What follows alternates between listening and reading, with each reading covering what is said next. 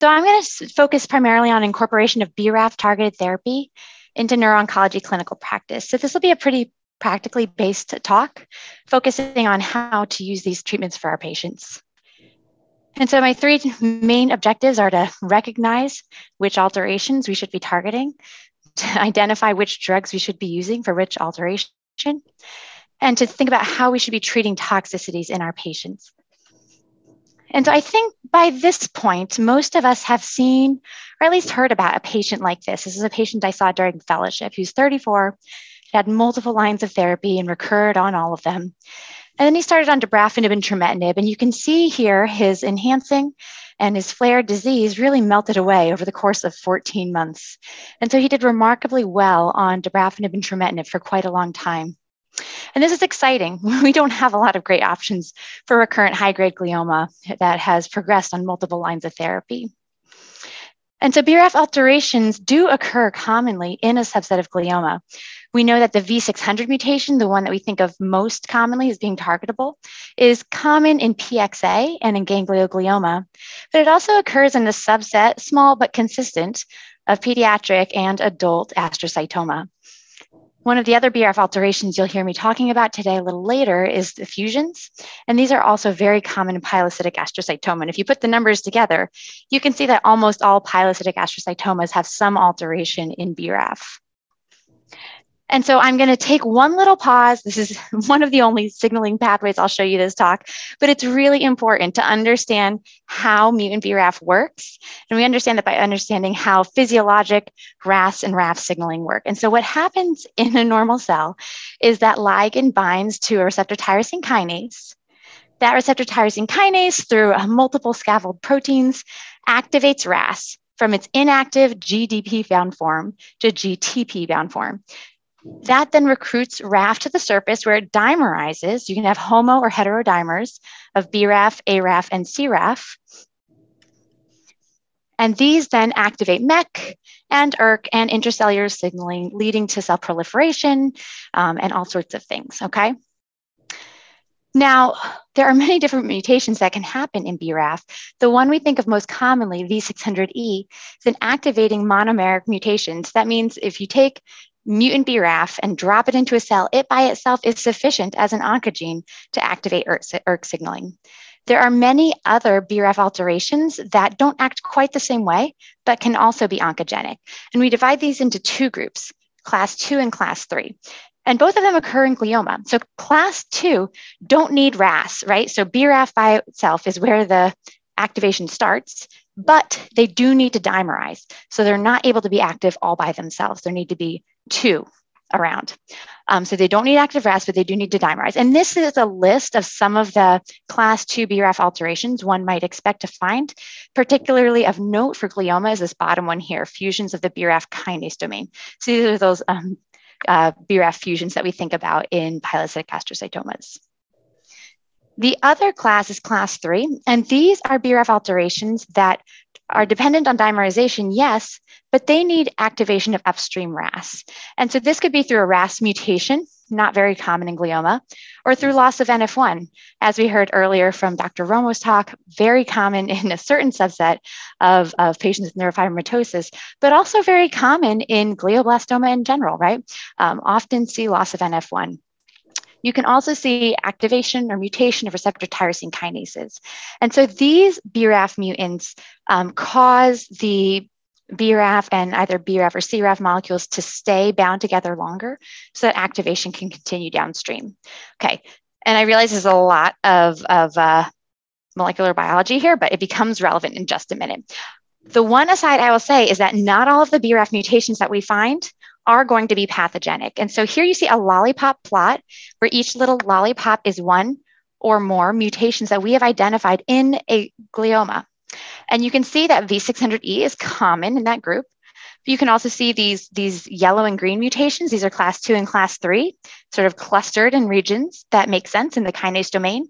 But then you see all of these mutations found in the linkage domain or the N-terminal domain that are not pathogenic.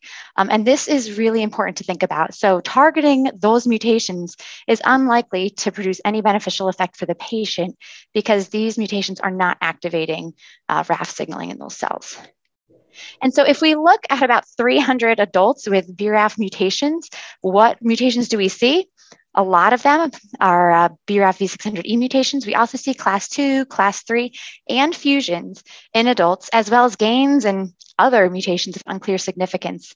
I will point out that some of the fusions we identified actually were in glioblastoma or high-grade astrocytoma, not just in pilocytics. So it's important to look, it's important to ask the question if we're going to be able to have a therapeutic option for these patients.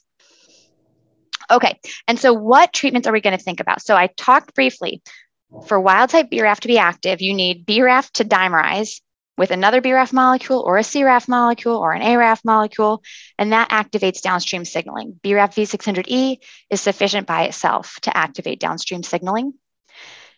And so there are an array of drugs that are FDA approved for BRAF V600E, right? These are the monomer selective RAF inhibitors, VEM, dabrafenib, and encorafenib, and paired MEK inhibitors. These will be effective against mutant BRAF only. When you think about class 2 or 3 mutations, fusions, or wild-type BRAF, you cannot think about these drugs. In general, we think about these drugs as making it more likely for wild-type BRAF to find a partner and bind, so they can paradoxically increase ERK signaling in cells that don't have a V600E mutation. And so for patients with these mutations, one might consider a dimer disruptor, something that interrupts this pairing, a pan-RAF inhibitor, something that's going to be effective against any of these RAF molecules, or a MEK inhibitor, either alone or in combination, as Dr. Romo referred to earlier. And so how do we pick the right drug? Which drugs should we be using? How well do they work in these patients?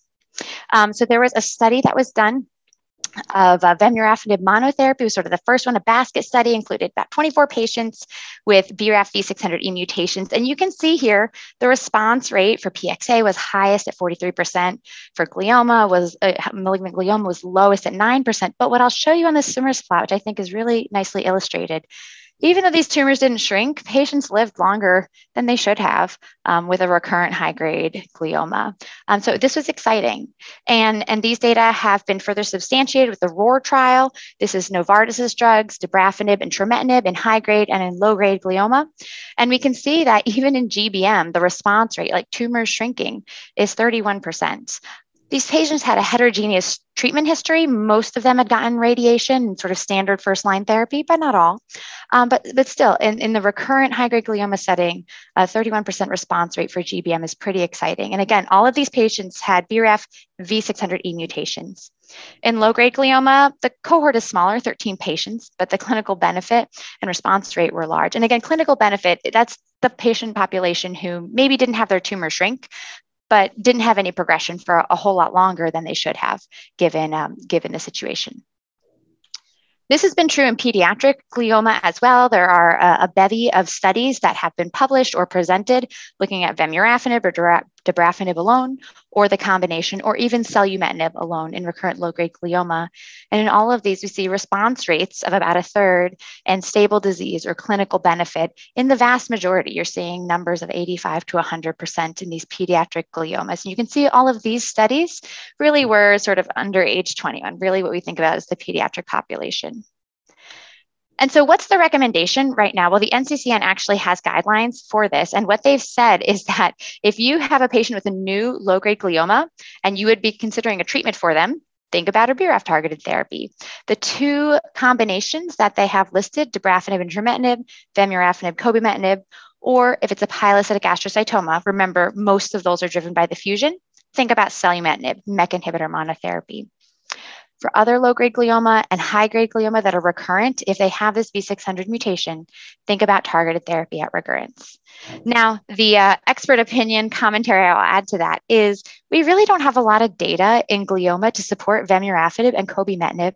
I don't ever choose this combination if I can help it. The brain metastasis data were quite a bit weaker for that combination in melanoma. And so I would choose dabrafenib and trametinib or encorafenib and binimetinib over vemurafenib and cobimetinib if I had the option. Additionally, some of the combinations have a different toxicity profile. So you might consider encorafenib and binimetinib for intolerable toxicity.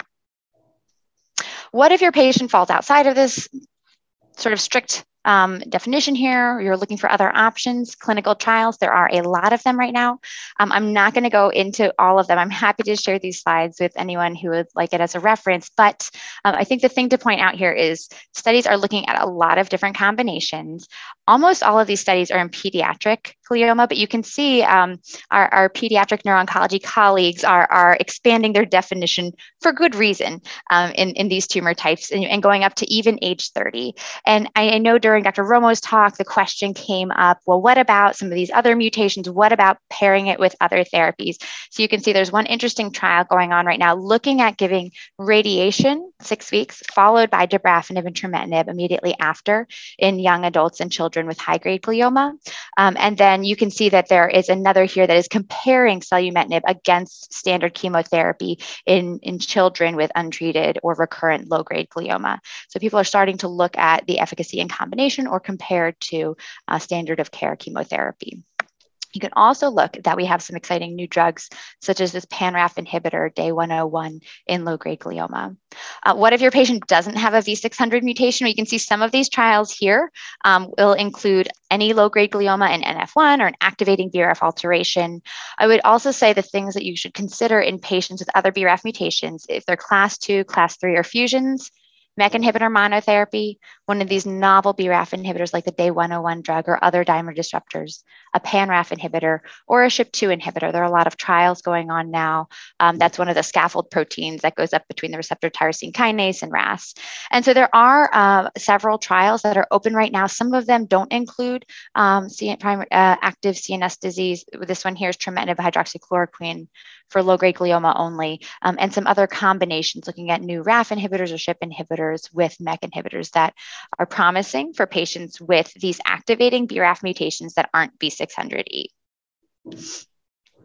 And so the last thing I really wanted to make sure I focused on today in talking about these drugs in this class is toxicity, recognition, and management. And so here I've given you a pictorial guide of the things to remember and think about when you start a patient on these drugs, when you're talking about them.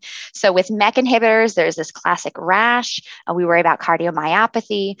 With combinations, we think about serous retinopathy or retinal vein occlusions. We can think about secondary skin malignancies, squamous and basal cell carcinoma. And then fatigue can be a big one, and fevers, particularly with RAF inhibitors, as well as some toxicities to muscles and to the liver that we might find through blood testing. And so this is not a trivial concern. So more than 90% of patients have toxicity on these drugs, and 50 to 70% have grade 3 or 4 toxicity. So this is serious. It's not that your patients are going to start them and be 100% fine. Although I would say my experience has been that young adults tend to tolerate them better than older adults. Despite the high rate of toxicity, only about 10% of patients have to stop drugs for toxicity. And I think this is for a couple of reasons.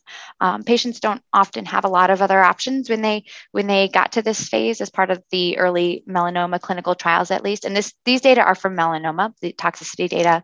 I think what we see in glioma is similar. But I think what this does say is that anticipatory guidance, prophylaxis are critical. I will also say most toxicity occurs soon after initiation, particularly those first few weeks. So again, anticipatory guidance, prescribing some prophylactics along with the targeted therapy, and having close and available contact in the clinic are absolutely critical to ensure patients can start them effectively and stay on them as long as they are of benefit. And so some of the tips in thinking about using these drugs, you can start at a reduced dose, a -1 dose level, and up titrate over a week or two to see how the patient does, give them a chance to adapt. Use dose interruptions, use dose reductions. There, I think, is a lot of flexibility in dosing, and you can often re-escalate once patient symptoms are under control and you've figured out how to make it tolerable. And then also, I would consider switching within a class for severe toxicity. And so, as I mentioned, there are a lot of toxicities. This is not here for you to remember them all, but I did want to just point out some of the most common toxicities with each of these combinations. And so you can see there's a lot of phototoxicity, and then more GI stuff with this Vem-Cobi combination. Fever is a particularly common toxicity of dabrafenib and trametinib, and probably the most common reason I switch off of this combination to something else. And then I would say with encorafenib and binimetinib, particularly as compared to dabrafenib and trametinib, there's a lot of CPK elevation. So that might be a reason to switch back to dabrafenib and trametinib. And then for peripheral edema or decreased EF, you might think about encorafenib and binimetinib. So just things to keep in mind as you're trying to help patients through the toxicity period. Okay, and so I realize this is a bit of a whirlwind tour. A couple of take-home points I want to leave you with today. So RAF, MEK, or combination therapy can be very effective. I think it's exciting for those of us who have been in neuro-oncology and have seen many treatments that aren't effective. However, it really depends on the mutation. And so molecular tumor board, the NGS report, or a curbside is absolutely critical in selecting the right treatment. I would definitely just make myself available if anybody ever wanted to reach out about sort of an unusual BRAF mutation and trying to think about whether and which targeted therapy might be effective. I'm more than happy to field curbsides like that. And then lastly, but very importantly for our patients, toxicity is really common, but can be totally ameliorated, and the patient can be supported through that process with appropriate guidance from their neuro-oncologist. And so I am going to pause there and take any questions if we have time for that. Again, I apologize for being a little bit late today. Thank you, Dr. Schreck. Zach Litvak from Swedish here. Great talk. We have time for one or two questions, and there is one in the chat.